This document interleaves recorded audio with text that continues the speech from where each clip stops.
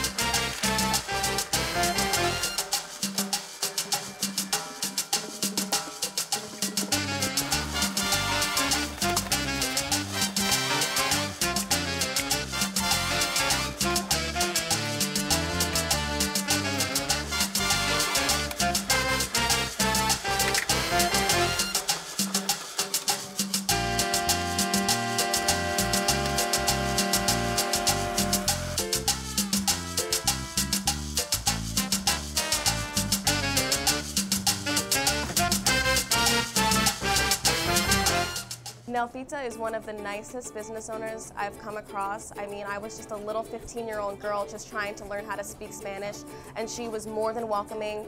I didn't go to daycare like most kids. I came here. I would spend my summers here with my godmother Nelfita and my uncle Luis. Baking here, they would teach me to make little buñuelos underneath the table or inside the little box. Mi jefa Nelfita es una mujer muy emprendedora. Ella es súper positiva.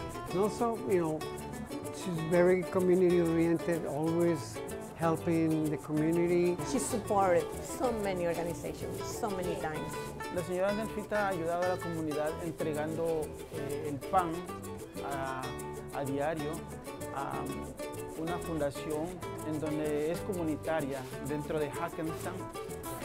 We started with the pandemic.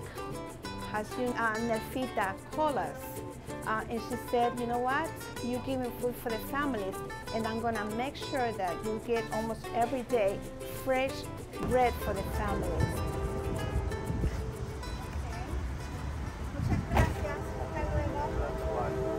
Nelfita, thank you so much. I wanna give you a big hug in the name of the families. I appreciate you. And God bless you. Thank you so much for all your contribution. La verdad que en 5 o en 10 años posiblemente con 2 o 3 negocios más. Nelfita was smart enough to buy the building that she occupies in because she controls her own destiny here. So with all the redevelopment going on in Hackensack, she can stay, she can move, she can sell if she wants to. She doesn't have to do. She can do whatever she wants to make for her, and so she is in control, and now is enjoying, the American dream. My godmother pushed me to go to college. She encouraged me, even on my toughest days when I come in for breakfast. She always was someone who taught me that hard work pays off, and she did it.